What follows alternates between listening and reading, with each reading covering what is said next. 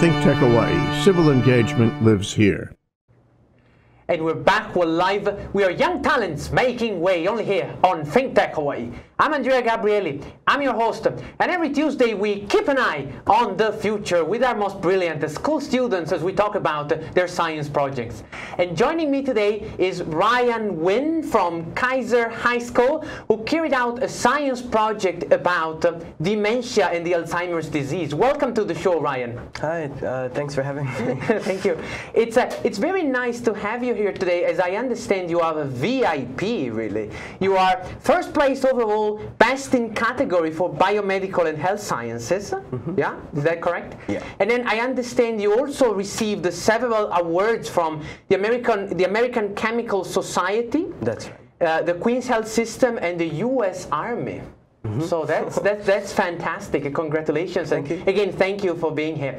And before we begin, I would like to take just a short amount of time to thank Bebi Davis, who is here with Dr. Bebi Davis, who is here with us today from the Department of Education as well as the University of Hawaii, and who's going to join us here in the show. She's one of your mentors, Ryan. Yes. And also I would like to thank all of our audience, because this is going to be our last show before a small summer break. But this has been an incredible season, really. We've been here with Young Talents Making Wave. We've been featured on OC16 every consecutive episode, as we made it to the top 5 list on ThinkTech shows for the most viewed, one of the most viewed shows here on ThinkTech. So thank you very much, everyone, for watching us, for supporting us. Now, Ryan, I'm curious about your project, this dementia, Alzheimer's disease. Why did you pick this topic for the science fair? So, well, there are a few different inspirations. One of them, especially about the dementia part of it, was my great-grandmother, who actually has dementia. And especially when I was younger, it was really hard for me to come to terms with the fact that she would not recognize me. She would not understand, she would not remember the things that she cared about. And that really did stick with me for a long time, and of course that was part of the inspiration. Yeah. But another part was, well, I'm currently a full-time college student as well as being in high school. Right. And I took psychology and philosophy classes. And in these philosophy classes, I learned about philosopher John Locke, who investigated how consciousness, I believe, was the key to personal identity. Right. Today we have this particular background for our show today. This is a painting by Picasso. It's the girl with the mirror. And I was reading that art, and particularly the way consciousness develops in the brain, the way we think and everything, can strongly affect dementia patients as well. Some people at the MoMA, the New York, the Museum of Modern Art, just by looking at this very painting here, they developed an interest in art. They wanted how to learn, and they slowly improved. So that's really something amazing, and it's great that you are really, learning and studying for this. So maybe Ryan, why don't we have your first slide up so you can tell us more about this dementia science project that you carried out. Sure. Yeah. So here, this is just an image of the brain. You can see a cross-section. And you can actually see the hippocampus and the amygdala, two of the main regions that I looked at in this project. What are they? Well, the hippocampus, it has large effects on memory. Okay, so it's a memory. It's a memory storage, can we say, for the brain? It creates new memories and transfers short-term memories into long-term memories. Oh wow! Yeah. Okay. So it's very important. It's also affected early on in Alzheimer's disease. And there's also the amygdala, which is another one of the places I looked at. Which is the purple one we're looking at in this image, with the arrow. Yeah. That's right, right next to the hippocampus. Right next to the hippocampus. And this area has effects on emotion, including emotional connections. Okay, so that's why you focus particularly on this. Definitely, yeah. So what's your science project about? Well, in this project, I used data sets from 2 different databases, and using a search and program called FreeSurfer, I turned these data sets, which came from an MRI machine, into processed MRI images that were 3D based, and they were 3D and voxel based. And I used these to create these volumetric images that I could perform volumetric analysis on. and look at how Alzheimer's disease would affect the brains of these different patients.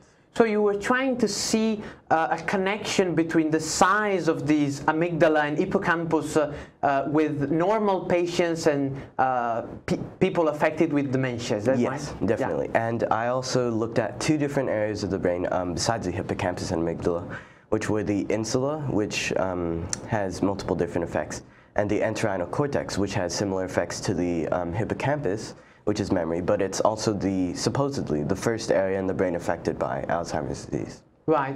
And so let's maybe see another picture that you brought us, another image of the brain. So what are we looking at here? Well, this here, it's a carved out area of the brain, and you can see that little pink thing in the center is actually the insula, or the insular cortex. Okay. And I just wanted to point out how deeply hidden inside the brain this insula is. It really is. It's in the middle of the whole structure. Yeah, definitely. Yeah. So what's the role of this particular? Well, the insula itself has many effects, and these include consciousness, as I was thinking about with John Locke, how he thought about consciousness. Right. It's the connection between. Yeah, that's right. Okay. It has effects on interpersonal connection and even the gut feeling that we get, say, when we're scared, or say you walk down a dark alleyway. Yeah. Where did you find the images, the data that you used as part of this project? So the data that I actually got was 2 raw MRI image sets. Yeah. And these came from 2 different databases. The first was databases. Oh yeah, okay. 2 different databases. And so how did you calculate how did you estimate the volumes of the amygdala and the hippocampus? So with these raw images, they came as, well, just images, grayscale, just gray not much pictures, data. Yeah. But with using FreeSurfer, I was able to turn these into images that were voxel-based, where each different voxel or cube was 1 millimeter cubed. And with this, I could also use FreeSurfer to approximate the area of these different regions and the volume of these different regions. And the volumes as well. I believe the next slide is is an image scan that you acquired, that you got and you processed. Yeah. Can you tell us something about this particular image? So here is an image that has already been processed by FreeSurfer. That I processed, and you can see the different areas that are labeled. It's a cross-section? Yes, that's right. It's a cross-section. I believe coronal cross-section. Yeah. But here I was trying to point out the entorhinal cortex, which is one of the regions I looked at, that should be right at the edge. And I also want to point out how much information that this image would give over a normal grayscale MRI image. Right. So basically you got sort of a bunch of data, images, and then with this software you can sort of slice the brain and have a look at all the different parts of it. That's right, yeah. And so as part of this, as you got basically the images, but you had to do the processing as well, I believe we have an image that you brought us here for your code, the code that you developed to process all these images. How did you develop this? How did you develop this? Well, this code, the code that I used, was generally based off of the original FreeSurfer stuff and this, not stuff, but the code that FreeSurfer uses to process these images. Right. But there were a few steps in the beginning that were specifically needed, since I used a kind of, I used a certain way to, instead of directly using Linux, which is what people would normally do, I use Windows. So I had a few different steps that added to the code that I needed to use for proper processing. And this was mostly just trial and error and using materials that were already open to me. So how many mentors did you have? We mentioned Dr. Bebi Davis, but then you also had some others, as part of this. So you really got involved with the medical science community, I guess, to really try and bring and carry out this science project. How was this experience, really? A lot of it was having all these mentors. There were a lot of people, and a lot of it was really knocking on doors. And I'm sure other people will relate to this too, but just looking for mentors, looking for people who can help, and it's great that there are so many people like these mentors that are willing to give back to the younger people, that are willing to give back to the community. It's absolutely terrific, as you said, and the State of Hawaii Science and Engineering Fair is truly a wonderful opportunity, you know, for students like you, talented students, young talents like you, to really engage with this.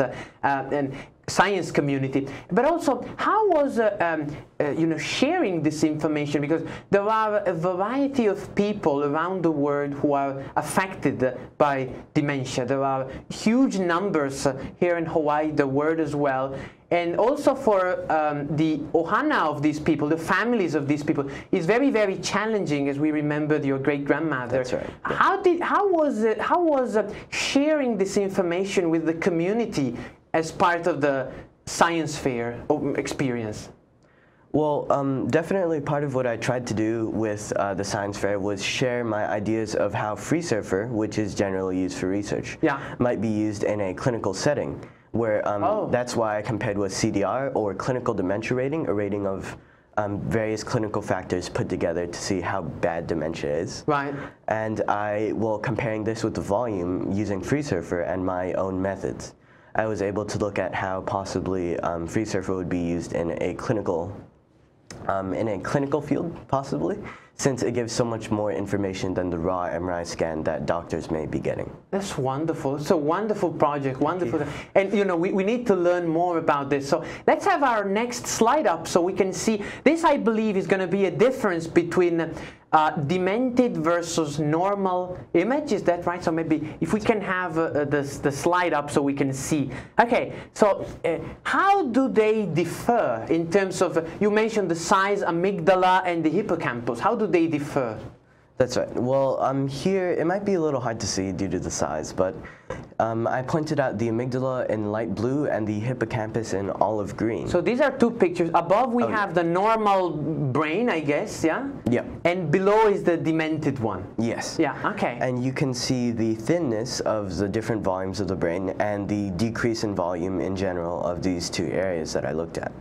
Okay. You can even see in the gray matter, which is the gray-colored material. The gray matter, which is the pink-colored material, and the white matter, which is the gray-colored material. There is a difference in volume. Right. Okay.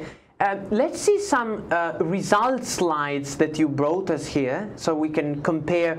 Okay, so this is total volume of the amygdala I see on the y-axis.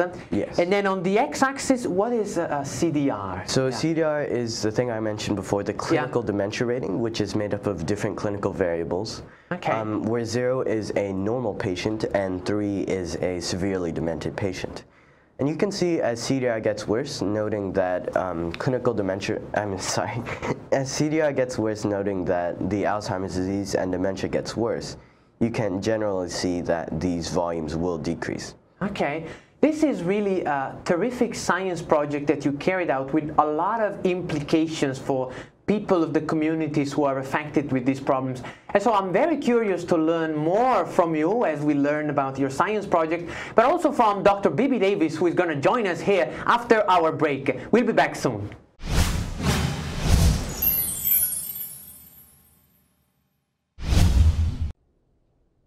Hey, aloha, Stan Energy Man here on Think Tech Hawaii, where community matters. This is the place to come to think about all things energy. We talk about energy for the grid, energy for vehicles, energy in transportation, energy in maritime, energy in aviation.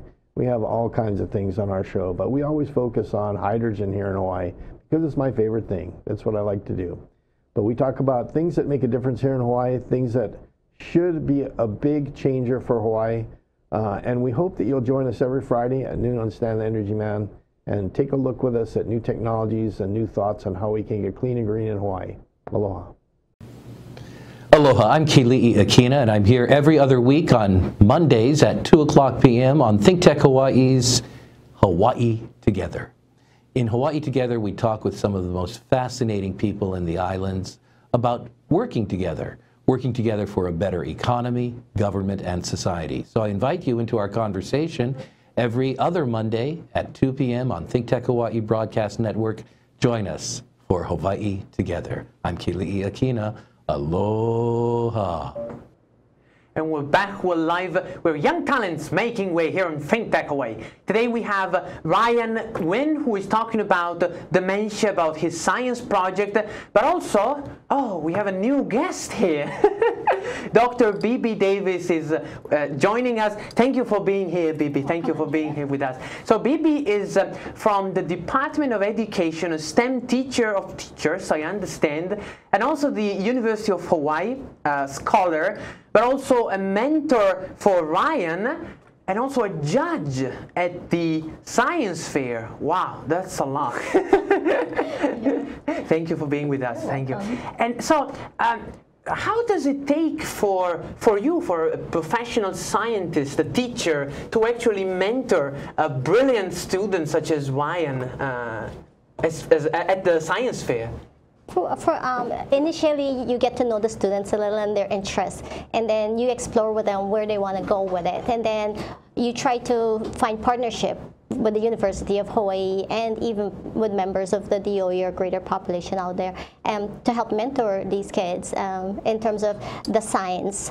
Also providing lab facilities for them to... The lab facilities, which we talked about in a variety of other shows before. Yeah. And these lab facilities are high-end research lab, you know, like UH. These are the labs where professional research is carried out. Yes. Yeah. And so it provides an opportunity for these students to go in there and, you know, they have curiosity and they want to innovate. You know, they have imaginations, and with the new things that's happening today. So like, for example, what Ryan did was he went out there and took with programming, which is an area that's helping us understand a lot of scientific areas better, and he's trying to use that to enhance MRI scans to kind of have a better clinical evaluation from it. Right, and that's really something that can help the people, you know, to face these issues as well, these diseases. Yeah. And some of the other things we have to do to help the students or mentor them is also not just the science behind. So for one, you kind of assist them in thinking what is the science behind their project. And because if a 6-year-old can't understand their project either, then they're not explaining it the way... Some of the scientists can't. So for one, I always tell them, you know, a 6-year-old must understand what you're saying, but also a professional scientist must understand what you're saying. And also that journey of evaluation, looking at the data, interpreting what they have. You have to interpret this data, yeah. But also, I understand that the presentation of the data is also something very important that needs to be taken into account. Is that right? Very important. Yeah. And then some of the presentation, how you present. So we even work in that, because sometimes if the student is not connecting with the audience or the judge or whoever they're presenting to, then we need to rethink how we do that. So we always talk about the voice and how they present themselves, even from the way they dress as they go out there and represent, you know, themselves and our state. And so in the scientific part of it, also after they interpret the data, we also talk a lot about what is the limitation of your conclusion and your result.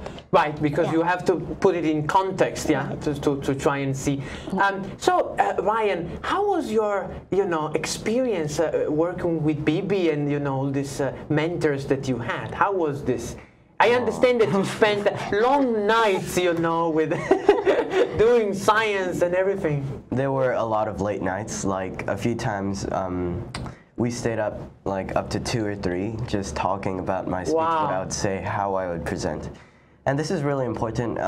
Sometimes the judges will really care at these science fairs about how you present. Yeah, absolutely. Yeah. Definitely.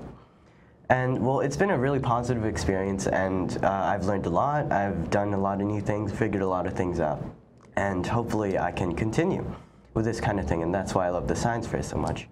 It opens up so many possibilities. It's amazing, really. And so that leads to my next question. What's next? What do you see next with Bebi, you know, as part of this research that you're carrying out? Let's see. Well, there are a lot of different possibilities. Because you are in high school, but you are at the same time taking college classes, yeah? That's right. Yeah. So that's So what do you see, you know, ahead? Well, so more short term, I've been thinking about with expanding this project, hopefully maybe looking at how to reduce the limitations of free surfer, where there's a lot of learning and a lot of tools that you have to learn. To effectively use it, especially with the manual editing as well. Right. Or possibly getting more patients, looking at more data sets, since every patient matters, of course. Oh, absolutely, yeah. And well, further long term, I've been hopefully looking into getting into research. as an occupation, or possibly becoming, yeah, pretty much a reason. That's where Bebi comes in handy. And a lot of others. So it's not just a one person with Ryan or any of the other students we mentor, but sometimes 3-4 mentor. Like in Ryan's case, we had my husband, Dr. Harry Davis. We had Kalpana from the University of Hawaii. We had Dr. Nick James from UH. So a group of people. It's really a team. Yeah, it's a teamwork of people. Right. Yeah. And so let me ask you, from the judging perspective, how is, you know, you judge a lot of projects. I also judge some projects occasionally. But how is this experience, you know, for you being a researcher, mentor of students, how is the judging process? The judging process is really to, for one, help the student evaluate what they're doing. And for us to also, as we talk to them, to help them kind of enhance their curiosity about things. Like, what if, have you thought about this? You know, what if you've done it with another, instead of free surfer, what if you'd done it with another program? Do you think you would have gotten the same result or better? Why are you really doing this? And so for a judge, you know, we learn also from the students. Absolutely. Yeah, because like even for Ryan, like while I was mentoring, you know, we talked, the questions I would have, like, well, how is this free surfer, how are you going to code more into the coding? How you're going to use it? Yeah, to help give you a better output image. And so you learn from the students, or even have, you know, as a judge, you come up with questions. Well, what if it's this? About, you know, what if you do this? And to see how the students will interpret it too. But you grow with the students, also yourself, because I think every year I judge, every year I learn something new. And the energy in the room when you judge, you know, like I always, you know, say, it's like the mecca of great minds that come together, young scientific mind helping to solve problems that haven't been solved yet. It's really a terrific experience, yeah. So Ryan, what did you learn more from the judges this year for your particular project that we're talking about today? So this is the first time I was able to get past the state science fair and go to the international science fair. And well, part of it was I've always been writing speeches and stuff to help me practice. But when I practiced for the first time at this international science fair, I did terrible. Really, I did really bad. So I, on the day of the judging, which I had been using the speech up to the night before, I decided I would ditch it. So I lost my speech. Yeah. Actually, in the middle of one of my judging periods, I got rid of this speech, and I just talked about what I knew, and it ended up working a lot better. Yeah. Wow, wow, that's terrific. So, what's the difference? I guess so. The main winners of our Hawaii State Science Fair get to go to the International Science Fair. But how is the International Science Fair different with respect to the state one? Do you get to know a lot of more students, I guess, coming from all over the place, yet with projects and everything? How was this experience? It was great. We got to meet so many new people. There were people from all over the world. We got to meet people from Vietnam, I believe Thailand, a lot of different places. Wow. And it was definitely a learning experience. And looking at the projects that were there at ISF, it was kind of scary. But I also noticed that there was a lot of focus on practicality. Right. And real uses, not just, say, developing things that maybe a few people could use. No, absolutely. But trying to find things for the population that could really help everyone. For everybody. Did you go along? I did not go this year, but I've judged at the International Science Fair previously. I've done the Phoenix, I've done LA, and it is about let's give some numbers, 1,800 students from about 80, 90 countries you have there. And it's amazing. People from all over the world come there. They're speaking in different languages, but some of them have interpreters. Oh, and really? So personally, I've judged students from Russia, and they have interpreters, and we try to make sense of the project. The interesting thing is they do not, if you have an interpreter or not, they do not give you extra time. You still have that 10 to 15 minutes allotted time. Present. So it's really challenging for them as well. Very challenging. Wow. And a lot of projects, those projects, you know, you see companies will buy them, or, you know, one year was there, the student had a patent going on his project. And so these you know, these kids become not just scientists, but ambassadors for the world, trying to solve problems and go out there and find other kids and I like that, ambassadors, or, you know, for an issue, a particular issue to the world. That's a wonderful experience. That's a wonderful experience. Let me ask you, so you mentioned the numbers of this International Science Fair. Do you see it growing every year? There are more bright minds coming up? Yes. It's been growing by numbers every year. I mean, the number of countries that's getting involved and all that. That's terrific. So, a small, you know, we have about 1 minute left for a conversation today. Time flies.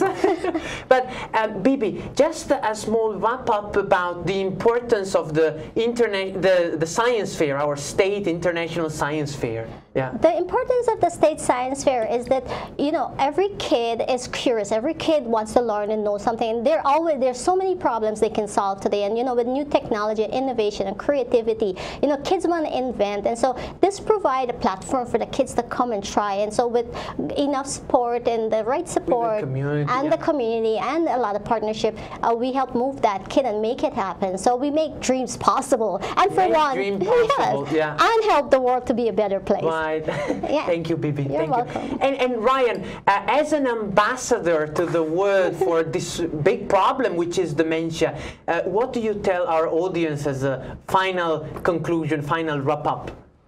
Well, I would like for everybody to just, these kinds of science fairs and things are open to a lot of different people, and I would really like more people to go for the opportunities that they have. That has got a lot of people where they are now, and these science fairs really do help a lot. It might be like they take up too much time, things like that. People don't have time to do it, and that's a big thing at the school where I go to. My brother and I were the only people who actually really went anywhere in the science fair, since we have more time than the other students. And I hope that these opportunities continue to be given and continue to be taken as well. Thank you very much. You're welcome. Thank you, Bebi, for being here. Yep. Thank you, Ryan, for being here. And so you've been watching Young Talents Making Way here on Think Tech Hawaii. This is the last show for this season, but next season we will be back for more. And actually, Brandon, Ryan's brother, will be back for the opening show of the season. So stay tuned.